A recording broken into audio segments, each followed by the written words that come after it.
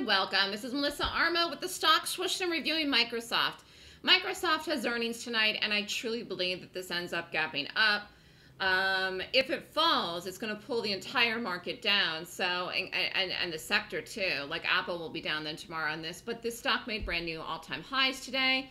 Almost got to 170, not quite. And if it gaps up, it's going to go through that number. So when you look at this chart, and again, I have no idea what the earnings say. We're going to find out soon here. But, I mean, this is absolutely 100% one of the strongest charts here in the market. Has been for a long, long time.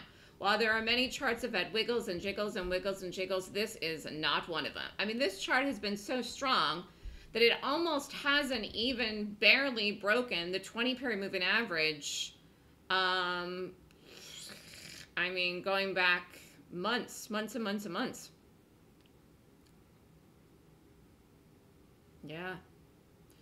In fact, really, this in here doesn't really count. It's holding it. Right in here. So really, like, more than a year ago was the last time it even broke the 20-period moving average. November of 2018. This stock has been so strong. This is what I would call a very strong uptrend. Not parabolic where it's out of control, but this will see a decent sell-off if it gaps down. I think pretty much anywhere at all. I don't think it's going to gap down big if it gaps down. I really don't think it's going to gap down at all. So, I mean, I called a nice trade in this morning that ran right up. I saw this morning it would make new highs and fly up, and it did. Kind of happened late, but the momentum was in the trade. And again, people could be out of this or holding this to see where it goes.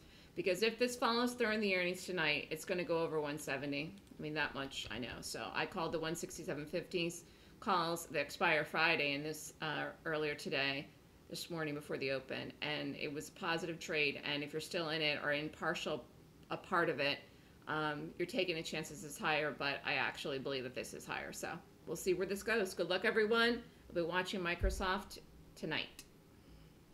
If you're interested in signing up for the Gap Options newsletter, the trades are emailed to you. Email me at melissa@thestockswoosh.com to sign up. There is no prerequisites. The letter is $59.99 a year. It's $6 grand a year.